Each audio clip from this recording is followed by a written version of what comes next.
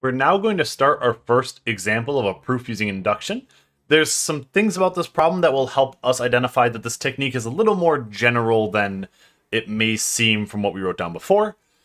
For a proof by induction, like I said before, that proof outline said we needed to prove two things, the base case and the inductive step. So the base case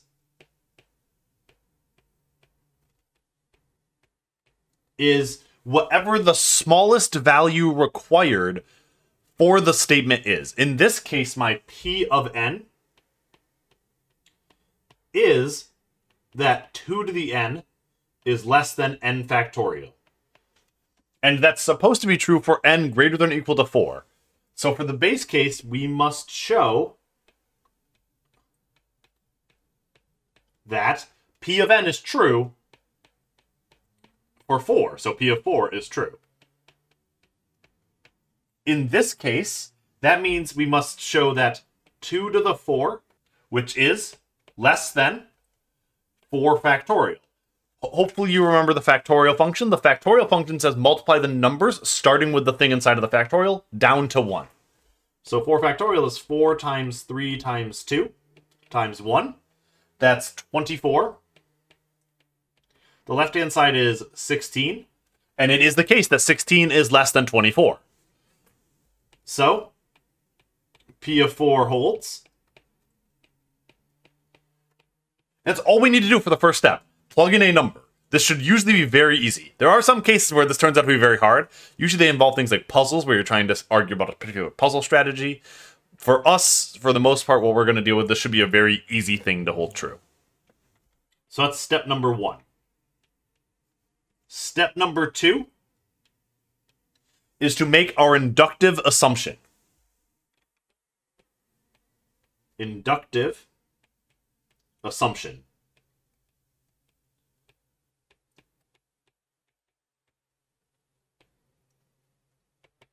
Which is, we are going to assume that P of n is true. Sometimes it can be useful to use a different letter here. So I'm going to say assume that P of k is true. We must show that P of k plus 1 is true. This is the idea that we must show that P of k implies P of k plus 1 in our notation. Just like we did before when we were doing our other proofs, we assumed that the hypothesis was true and then needed to do logically consistent steps to show that the conclusion was true in fact. So we know for certain that 2 to the k is less than k factorial. We need to show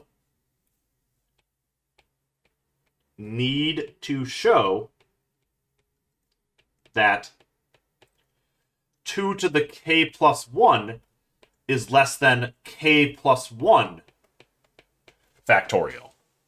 So that is our goal. The way we typically do this is you either start with your inductive assumption and then do some algebra from there, or you start with one of the sides of the equation, or inequality in this case, and then work from there. In this case, I'm going to start with 2 to the k plus 1 and then do some algebra and see what happens. So, notice 2 to the k plus 1 is equal to 2 to the k times 2. And I know something about 2 to the k. Because of my inductive assumption, I know 2 to the k is less than k factorial. Therefore, I can replace that 2 to the k with k factorial. So, by inductive assumption,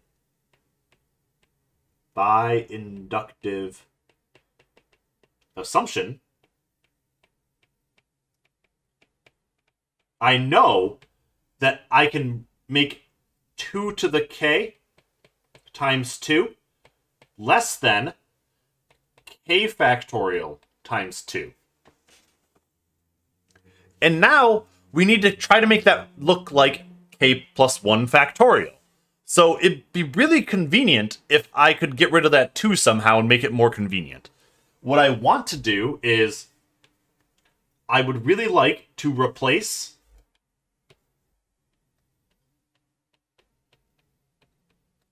two with k plus 1. Because if I replace it with k plus 1, I can actually rearrange that into k plus 1 factorial, it turns out. So, is that true? Well, this requires that k is greater than 1. If I just do algebra, right, that's 2 less than k plus 1. I subtract 1 from both sides. That says k needs to be greater than 1. Is that the case? Yes. According to the statement of the problem, every value I'm plugging in is at least 4. Therefore, this is definitely the case. So, let's write that down. Since k greater than or equal to 4, k plus 1 is definitely greater than 2. Because of that reasoning. Therefore, I can replace that 2 with k plus 1. So, this is less than k factorial times k plus 1. And now, the one way to write down factorials is to write them as the number inside of the factorial times 1 less. I'll write that down. K plus 1 factorial is, by definition, k plus 1 times k factorial. It's defined recursively. If you've taken a class in programming, this is likely something that you use at your very first introduction to recursion. So, I can rewrite that right-hand side as exactly k plus 1 factorial. Therefore, starting with 2 to the k plus 1, I used my inductive assumption, and I used the fact that the value of k was at least so large to show that it was less than k plus 1 factorial. Therefore, using p of k, I showed that that implied p of k plus 1. Therefore, p of k implies p of k plus 1. So, the conclusion must be true. I showed that the base case was true, and I showed that that inductive step, the for all n, p of n implies p of n plus 1, was true. Therefore, the result must hold. So I'm just going to write that as the result holds by the principle of mathematical induction.